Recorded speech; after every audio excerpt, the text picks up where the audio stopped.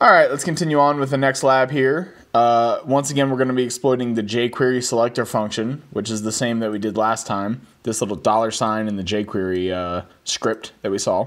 Only this time we're going to be exploiting the location.hash property instead of the href return path like we did last time. And to solve the lab, we want to deliver an exploit to the victim that calls the print function in their browser. So this one's going to be a little bit different. We're not going to call alert this time, but it's going to be good to see that we don't always have to alert. That's just sort of our default, but there's other things that we could potentially do. Another aspect of this lab that we're going to see, you see it says deliver an exploit to the victim that calls the function in their browser. This lab is actually going to utilize an exploit server for the first time in this series. Later in the video, once we get to it, I will talk about what an exploit server is in these labs. But just know that this is going to be a little bit more advanced than a simple reflected cross-site scripting attack. We're actually going to be able to do a little bit more with it using this exploit server. All right, so here we are at the lab. Pretty standard. The blog as usual. We're pretty used to this by now. We can go to exploit server. We can go back to lab description. We can go home. There's no submit feedback page. There's no login page. We're sort of on our own on this. So let's see. Let's look at a post, see if there's any comment functionality. There is comment functionality. Let's look at this comment functionality and see if they've fixed how we exploited it last time.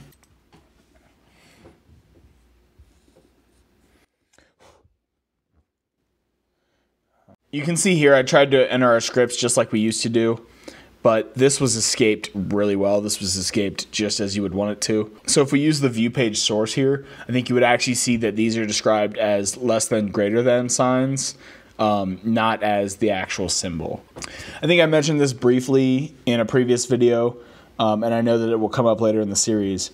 But this is how you want to safely allow people to leave comments. You want to escape this input, as we call it. And here's what that looks like. So here's my comment right here.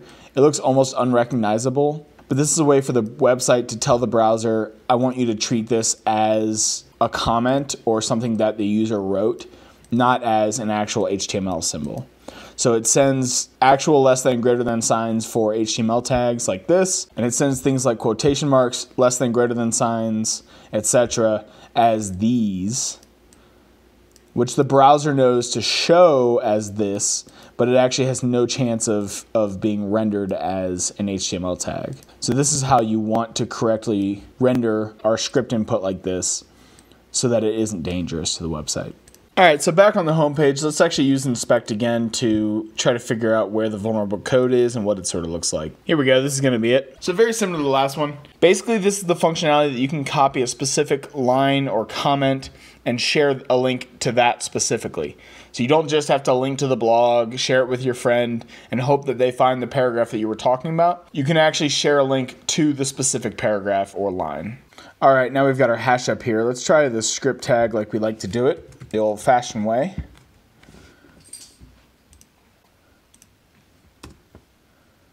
That doesn't seem to have done anything. Let's try our image source tag and see if that works.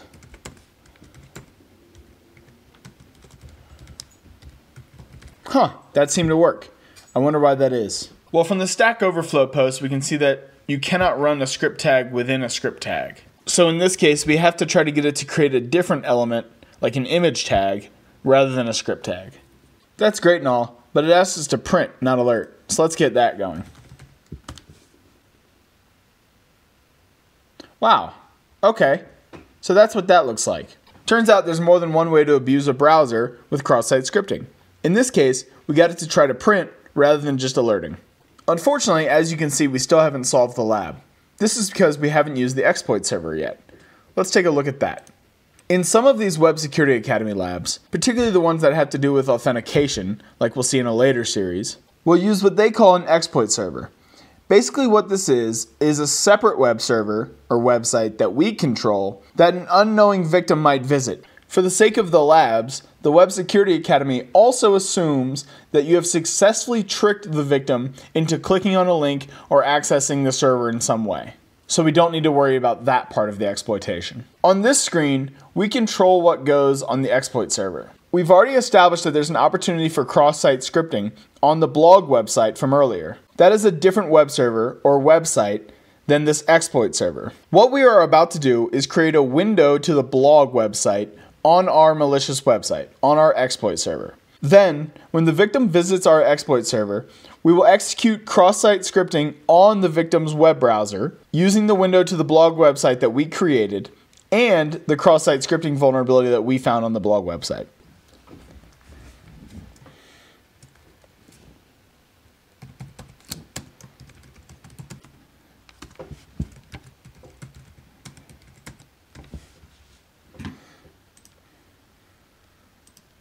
This part of the iframe so far is just saying that our source is the blog website.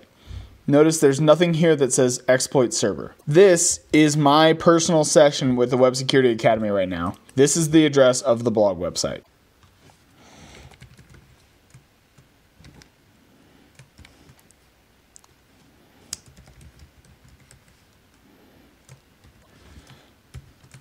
This part of it just says that once you load the iframe, add to the source attribute, which is this, add to our URL this hash image source 1 on error print, which is the same as the cross-site scripting vulnerability that we found on the blog website earlier. And then we close our iframe. Let's see if this works. First, we store it to save it on our web exploit server. Then we view the exploit.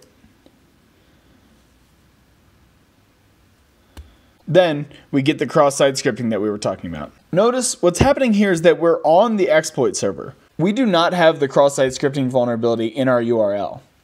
I've changed it here to alert because the print wouldn't stop popping up. So hopefully this will allow us to see sort of what's happening. Here we go. So here's the text that I created because this is essentially just a web server. Just like when I created that website for Moose. The text that I put in that body is appearing right here, just like a normal website. Then we have our iframe, which I thought would be on the next line, but is actually right next to everything else. Oops. The iframe is like a portal to another website.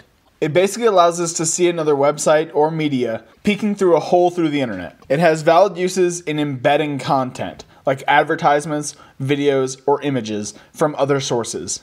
What is happening here is that the iframe is reaching out to this other blog website and basically putting a portal to that blog website onto our web page.